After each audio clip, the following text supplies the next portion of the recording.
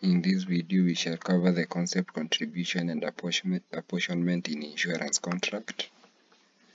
Contribution and apportionment occur where the insurer have taken more than one policy to cover the same subject matter and risk with the insurer.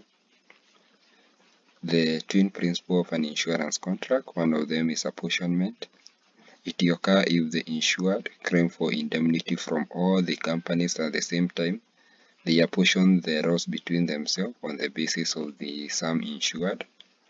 The concept of contribution occurs if one of the insurance company happen to indemnify the insured after the loss. He is entitled to recover the liability, to recover the excess payment from the other insurers.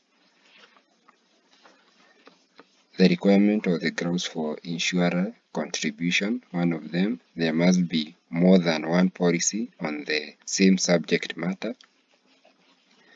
Another ground for insurer contribution is the policy must have been taken out by or on behalf of the same person. Another ground for contribution, the policy must have been issued with different insurers. Another requirement for contribution to the insurer, the policy must have been in existence when loss occur. Another ground, all the policy must be legally binding agreement.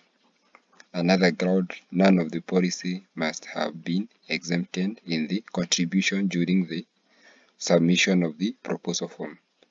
Thank you for watching. Kindly remember to hit the subscribe button so that you not miss out any of my future content like this. Thank you.